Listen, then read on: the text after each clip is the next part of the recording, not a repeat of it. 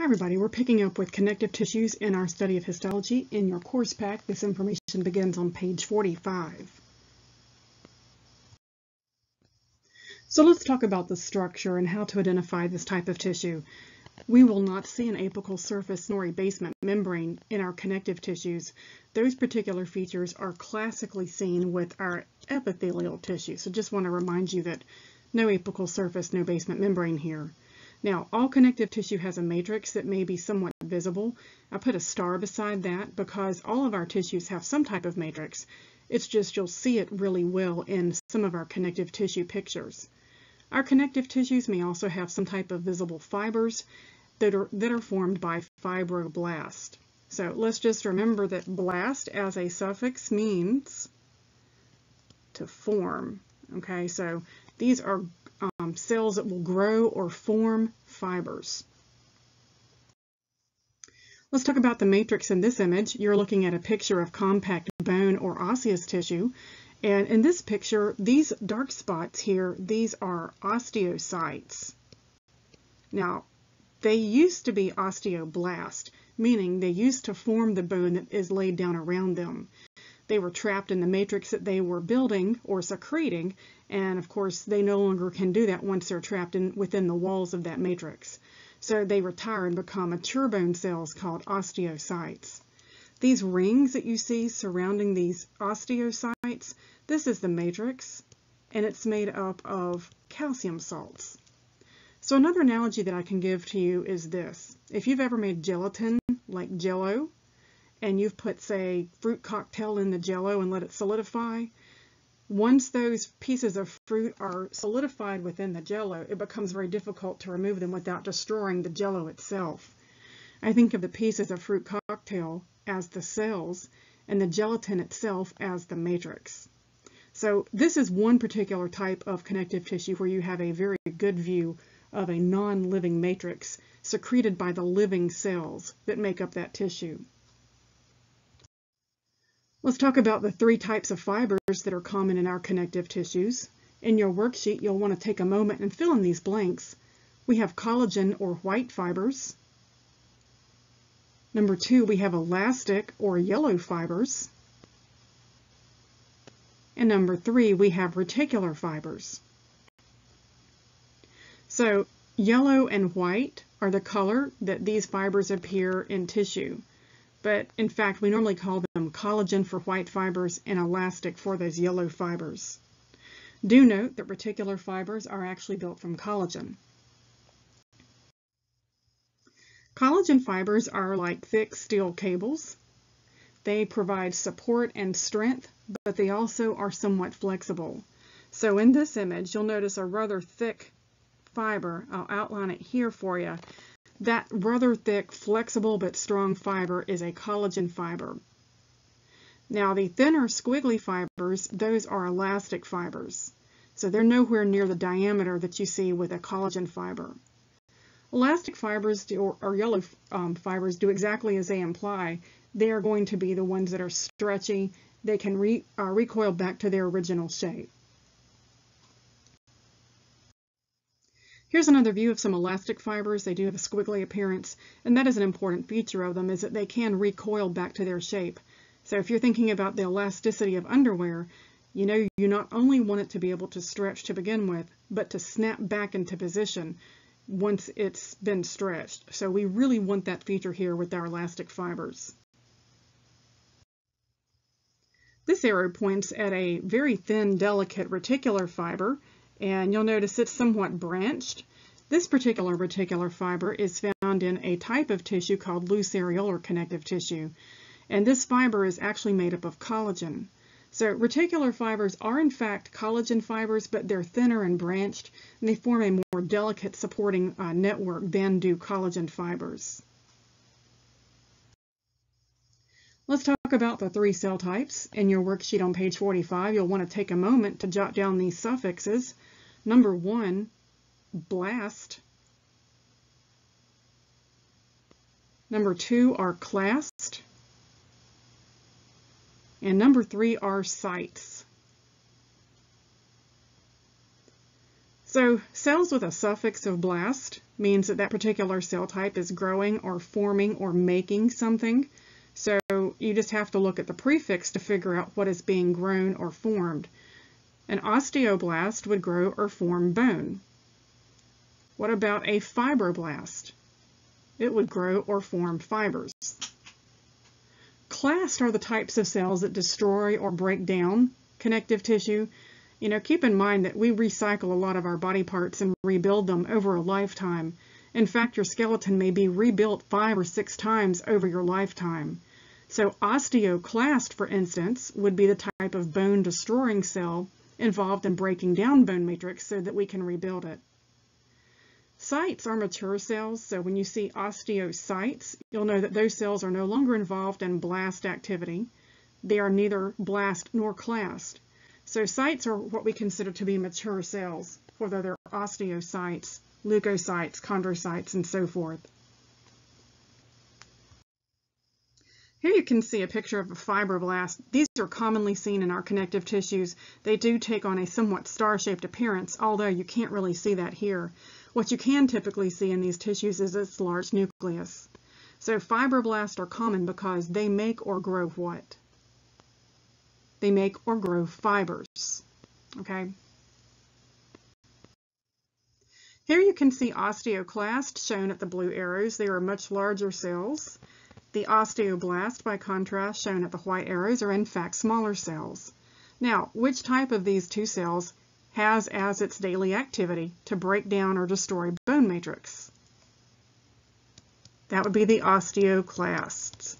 Okay, that's shown here by the blue arrow. The osteoblast over here by the white arrow, what is their job? It's their job to help build or grow new bone tissue. So all of our connective tissues connect, protect, or support the body in some form or fashion. So when you think about connective tissue, keep that in mind. We are not covering and lining body surfaces as we saw with our epithelial tissues. Instead, here we are connecting, protecting, or supporting, providing structure, one of those types or a combination of those functions. We're going to first talk through 6 types of fibrous connective tissue. These are called CT proper or connective tissue proper. This includes 3 loose types of connective tissue and 3 dense types of connective tissue. The loose and the dense simply describes how tightly packed or how loosely packed that tissue appears under a microscope. We will also talk about cartilage, compact bone, and blood, but we'll cover these 6 types first. You'll need to travel over with me to page 46 of your course pack.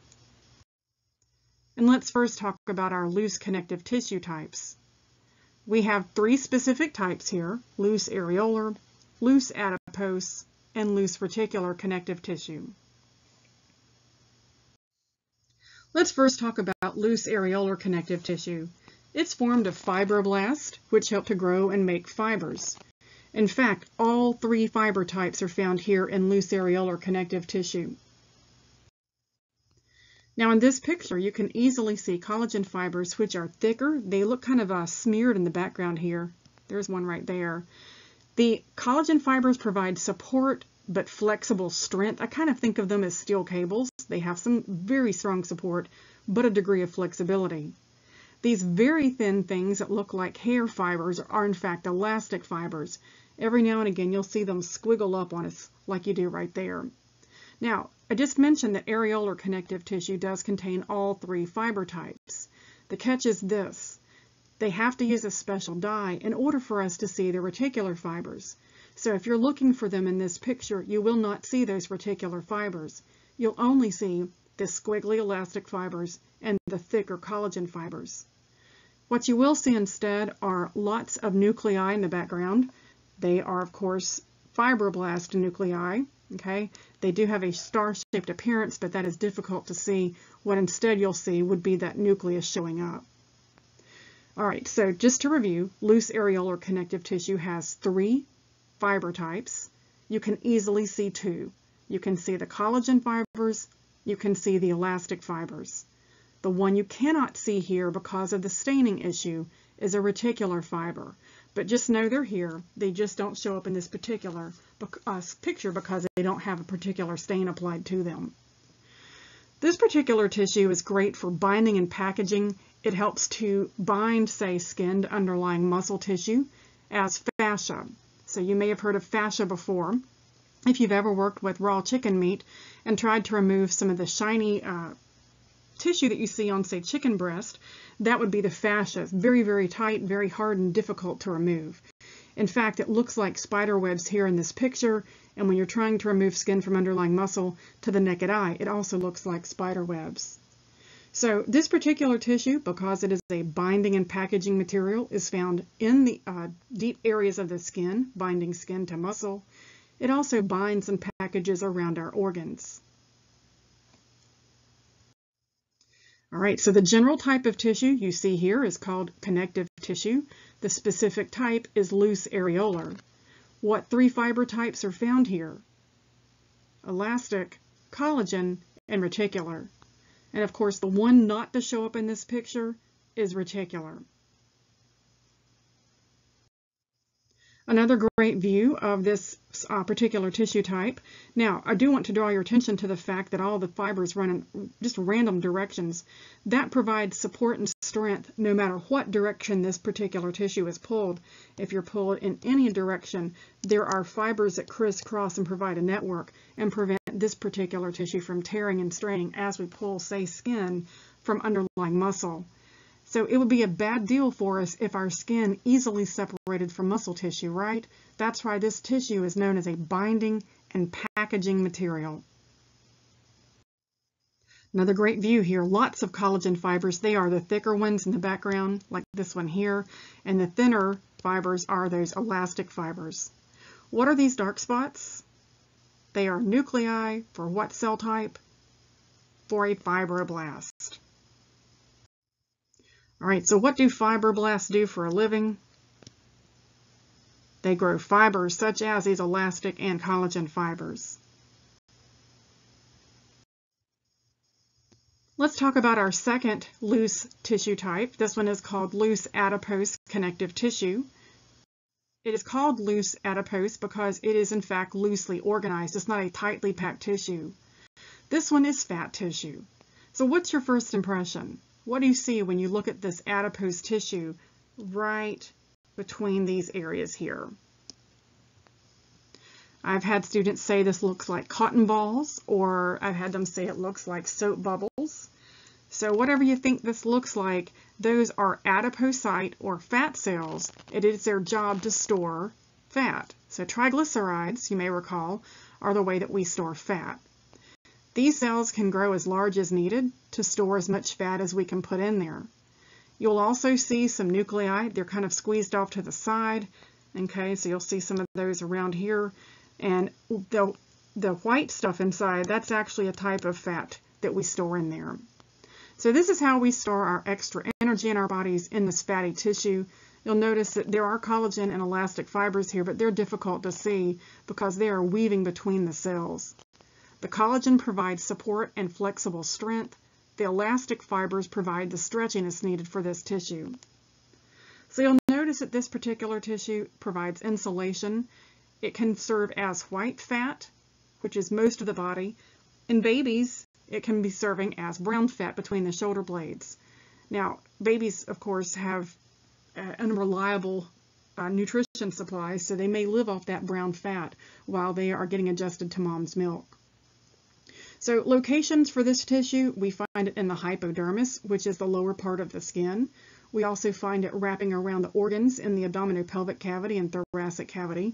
It's also found in breast tissue, in the hips, in the buttocks. So subcutaneous is a really common location for this fatty tissue. This is another great look at adipose tissue. You'll notice these large cells are adipocytes. These dark spots over here, these are the nucleus of those adipocytes. Like I mentioned, it is difficult to see the fibers that are weaving between these cells. This here happens to be a blood vessel. Because this is a highly vascularized tissue, there has to be blood bringing in triglycerides to drop them off for storage. So if you are losing weight, then that blood vessel will carry triglycerides away from that fatty tissue, so you can transform it into glucose.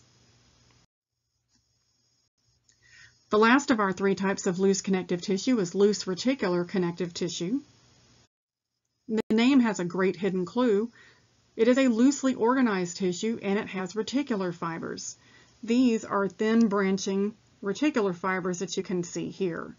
They are made of collagen, but they're more delicate and branched, unlike regular collagen fibers. This type of tissue only contains reticular fibers, no other type, no collagen, no elastic, and it forms a soft tissue skeleton in some of our soft organs. So you think about the liver, the lymph nodes, bone marrow, spleen, and kidneys. These soft organs need some type of skeleton, you might think about it, to help provide a type of framework. So whereas the cytoskeleton forms a flexible framework or internal skeleton for a cell, loose reticular connective tissue forms a soft tissue skeleton for our tissues. This is a lower magnification picture. I've had people say this looks like cherries or grapevines or rose bushes. All of these very common cells that you see here are fibroblast. And what type of fiber is made by the fibroblast here? That would be reticular fibers. So you can see some of those reticular fibers traveling through the background here. This white space is the reason we call this a loose connective tissue. It is not a tightly packed type of connective tissue. Let's talk for a moment about our dense connective tissue types. We have three dense types: dense regular, dense irregular, and dense elastic. Now, these three types are called dense because they are tightly packed connective tissue with very little visible white space in the background. This particular one, dense regular connective tissue, has fibers running in the same direction. These are all collagen fibers that you see running here in the same direction. And the dark spots, every so often, those are going to be the nucleus of a fibroblast. So what is the function of collagen? Is it meant to be elastic and stretchy, or is it meant to be strong and supportive with some flexible strength? This is the type of fiber that is strong and supportive. It has some flexibility, but not the elasticity or stretchiness of elastic fibers. Notice that the fibers here all run in one direction. That means it provides the greatest support in this vertical direction. If the pull or stretch comes in the opposite direction, this will fail because that's not the way this tissue is built to provide support and strength. You'll notice that this tissue forms tendons and ligaments. Tendons hold muscles to bone. What do ligaments join together? They join bone to bone. And also a term in your worksheet called an aponeurosis. That joins muscle to muscle or even muscle to bone. You have a very commonly known one on the scalp that connects your frontalis muscle over your forehead to the occipitalis muscle on the back of your head. So, like I said, this particular fiber direction here provides strength only in one direction, and that's why tendons and ligaments are oriented the way they are in our joints to provide that kind of strength. All right, so you probably know the routine now. If dense regular connective tissue has fibers running in the same direction, dense irregular connective tissue has fibers running how? In all sorts of directions. So I often think this looks like a pork chop. You see fibers running all over the place, but don't confuse this with the pork chop. It's not muscle tissue. This is connective tissue. In fact, these are collagen fibers running in all sorts of different directions. Every now and again you do spot a fibroblast nucleus, and this one is commonly found in the dermis of the skin. And again, because we have fibers running in all sorts of different directions, no matter how you pull or tug on this tissue, there is support provided from these multi-directional collagen fibers. So dermis of the skin is a great location for this dense irregular connective tissue. It's also found in the fibrous capsules of our joints. They need to be strong and sturdy and be able to handle what we give to them. Just another view of collagen fibers running in all sorts of different directions. Notice these dark spots all are fibroblast nuclei.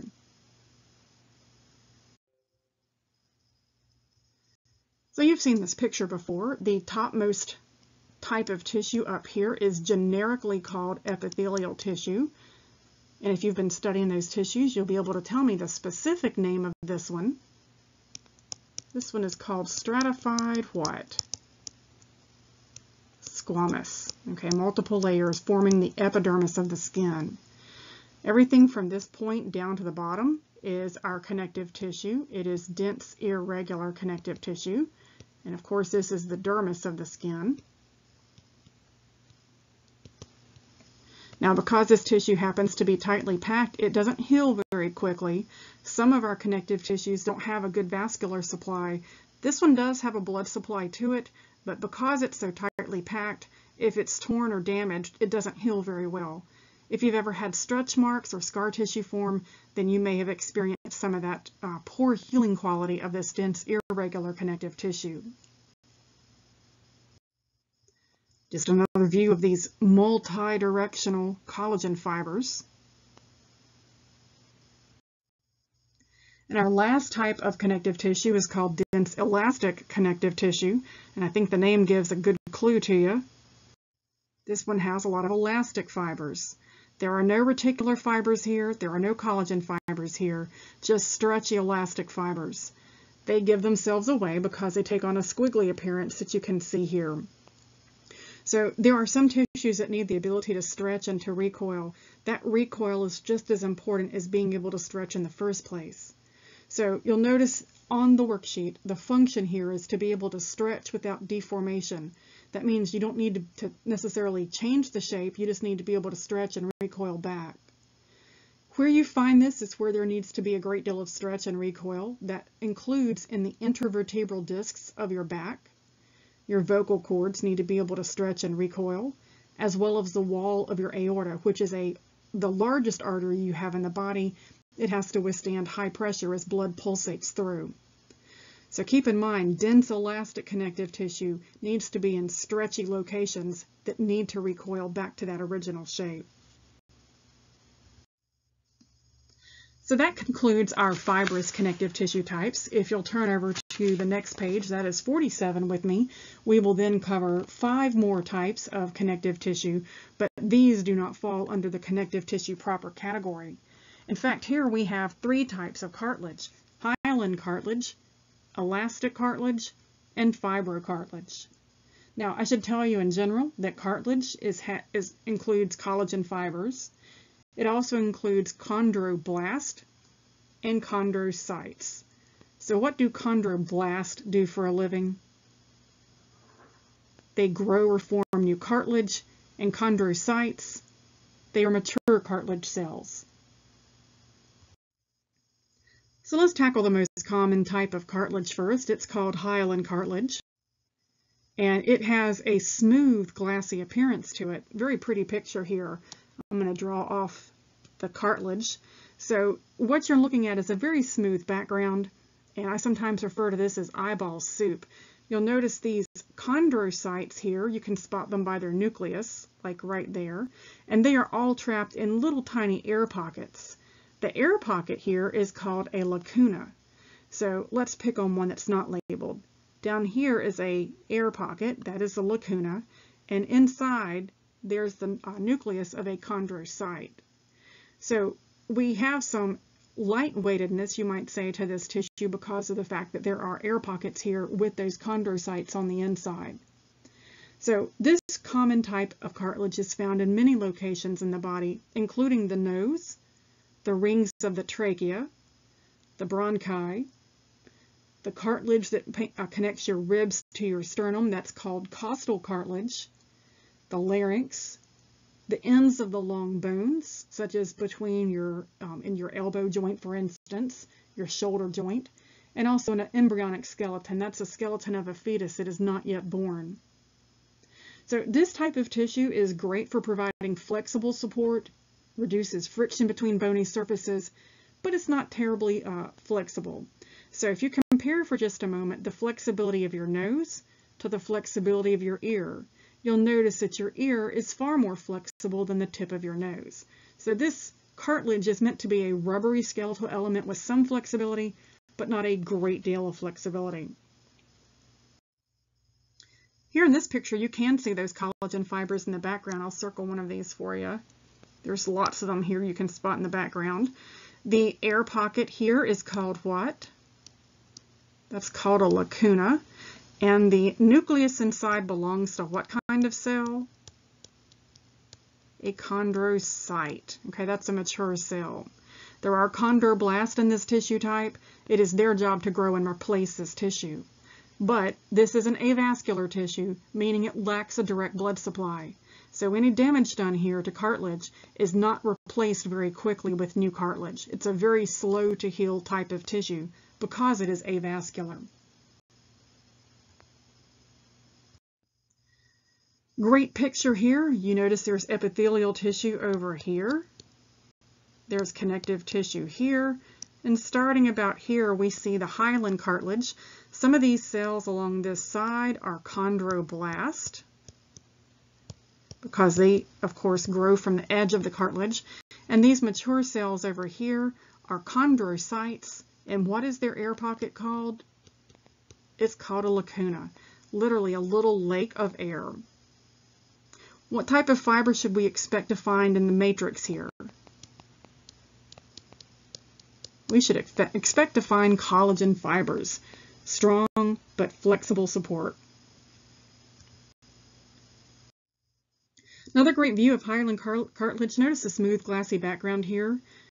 You'll notice great picture of a lacuna right there. And these are chondrocyte nuclei that you can see inside each little air pocket. So the matrix of a cartilage tissue is a rubbery matrix. It is meant to provide flexible support. So more great pictures here of hyaline cartilage. Let's now turn our attention to fibrocartilage. Like the name implies, there are visible fibers in the matrix, like you see here. So you can actually see lots of collagen fibers. They are wavy here. Don't confuse them with elastic fibers. Elastic fibers tend to be thinner and more squiggly. These collagen fibers are thicker, and here they appear wavy. In fact, there are so many collagen fibers here that you notice there are far less chondrocytes. This is a more densely packed type of cartilage. You'll notice a chondrocyte and a lacuna over here. There's the nucleus of that chondrocyte. There just tends to be far less of them here. Now, this type of cartilage is found in areas where we have a need for some very strong, very tough cartilage. You'll notice in your sheep, they are found in the intervertebral discs of your back, the pubic symphysis between the pubic bones, and the menisci of the knee. So what do you always hear older people complain about? What tends to fail first? Their knees and their back, right? Well, the cartilage tends to wear out over time. And because it is avascular, it does not heal very quickly. So we find fibrocartilage in the joint of the knee and the intervertebral discs of the back. Another great view here, what you see are waves of collagen fibers. Okay, and then you see these chondrocytes embedded in little lakes. They are called what? They're called lacuna. The last type of cartilage is elastic cartilage. As its name implies, it does have some flexibility and, of course, elastic fibers. So we are looking specifically at this tissue that runs right through here. And here you see lots of very densely packed chondrocytes in their lacuna. So I'm going to circle some of those lacuna for you. And the chondrocytes are visible by their nuclei inside. Now there are collagen fibers that you can see running through here. There's also thinner, squiggly, elastic fibers. This type of tissue is much more flexible than the other two types.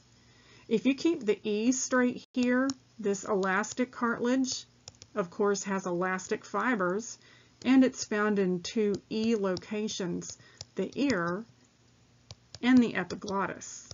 So a few moments ago, I asked you to feel the flexibility of your ear compared to your nose. The ear has a much greater degree of flexibility thanks to this elastic cartilage. The epiglottis is a flap that covers your trachea when you swallow. If you've ever gotten strangled on some water that's trickled down what we say the wrong pipe, then you have felt that water sit on top of the epiglottis. It will trigger a cough reflex. So that epiglottis is also a very flexible type of tissue made up of elastic cartilage. Great image here of elastic cartilage between these two lines. Notice the tightly packed nature of those chondrocytes. All right, so let's talk about the last two types of connective tissue, compact bone and blood. There is also another type of bone that we will discuss later on in the bone chapter, but we'll save that one for then. I think you've probably got enough connective tissues to learn. So you may wonder why these two types of tissues are found here in the connective tissue category. Well, keep in mind the job of connective tissue is to connect, protect, support, and provide structure. So do you think that compact bone fits one of those categories? Definitely. It can provide protection. It can also provide support and structure for your body. And blood also connects our body parts together by taking items from one place to another. It protects us as well. So for this reason, we tend to categorize compact bone and blood in this connective tissue category. Let's talk about compact bone first. It is often called osseous tissue.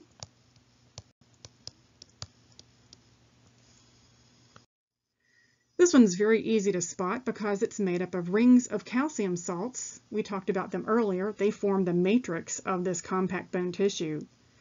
The matrix was once laid down by osteoblasts, which are these bone-forming cells that you can see embedded in here. And of course, they got stuck in the matrix that they were making, so they retired and they formed osteocytes. So in fact, those are osteocytes that are now embedded and trapped in that matrix. These rings that you see here have a name. We'll talk about them later on, but they are made up of calcium salts and they form the matrix of this tissue type. This is a highly vascularized type of tissue. This opening here is home to either a blood vessel or a nerve that travels through and brings nutrients to this tissue. So we know that bone is an important type of connective tissue. It provides the structure and support for our bodies. It's also a location where we make new blood cells. That process is called hematopoiesis. You'll notice it there under the function on your worksheet. Just a low magnification of bone.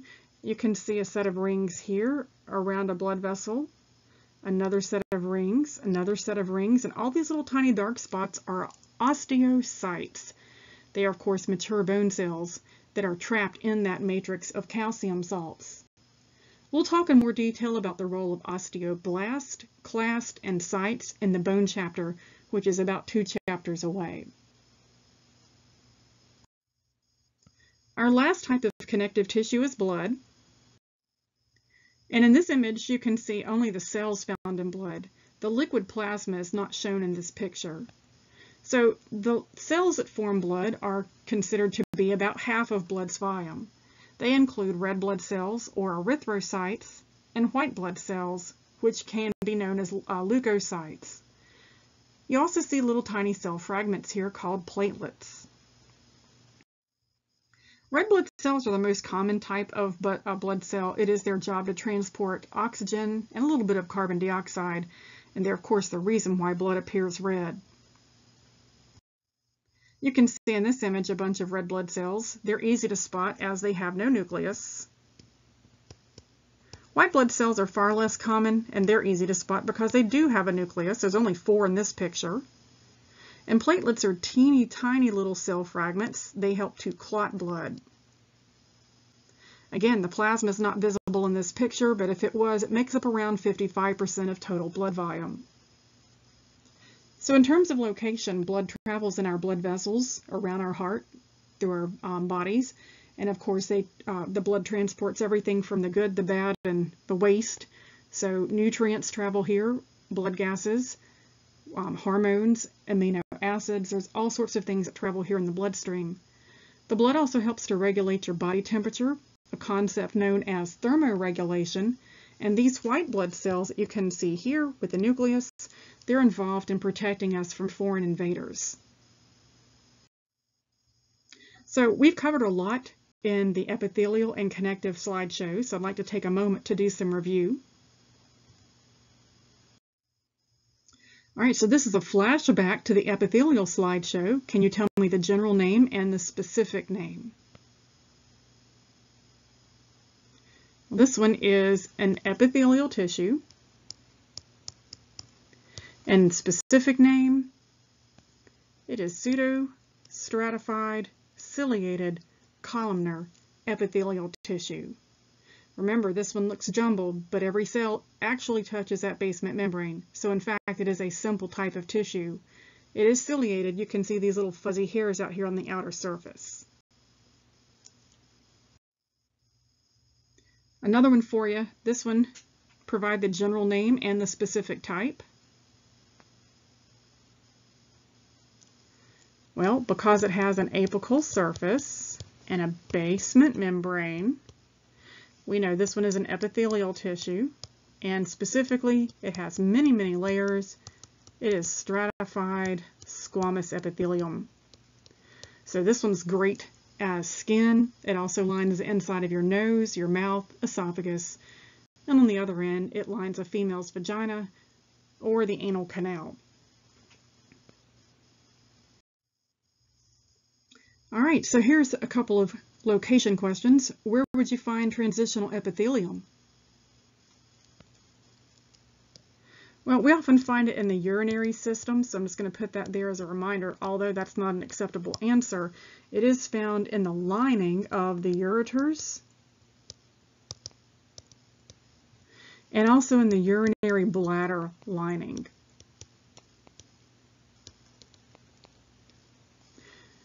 All right, so be sure to include lining, because if you simply just say the ureter, there could be multiple places, you might expect different tissues to be found. Lining helps us to know exactly where. How about simple cuboidal epithelial tissue? Where would you find that one? Okay, one place you're going to find that one would be on the surface of an ovary. So that'd be a female, of course. Kidney tubules is another great location. And again, it's the lining of those kidney tubules. Okay, a lot of our glands, like sweat glands, oil glands, for instance, are also made up of simple cuboidal epithelium. All right, so I hope you're looking at this every day. Like I've mentioned before, flashcards are a great way to get this to stick.